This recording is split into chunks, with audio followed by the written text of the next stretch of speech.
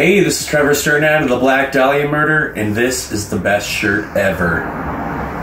This is my sacred holy grail Cannibal Corpse shirt I've had for a million years. I got this the day before 9th grade at the flea market, the Dixieland flea market in Waterford, Michigan, which is like a total scumbag zone, but they had this awesome dude that would sell rock and metal t-shirts, and I got a lot of my early t-shirts from him.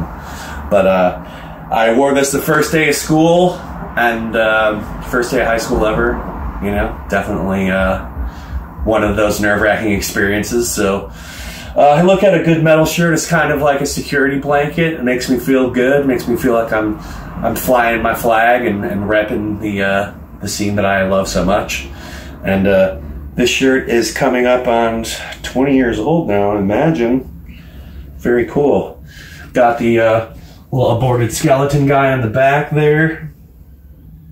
And it's been reprinted since with the new logo, but to me that's blasphemy. You gotta have the old school Chris Barnes logo. So, yeah, definitely love this shirt. Definitely the best shirt ever.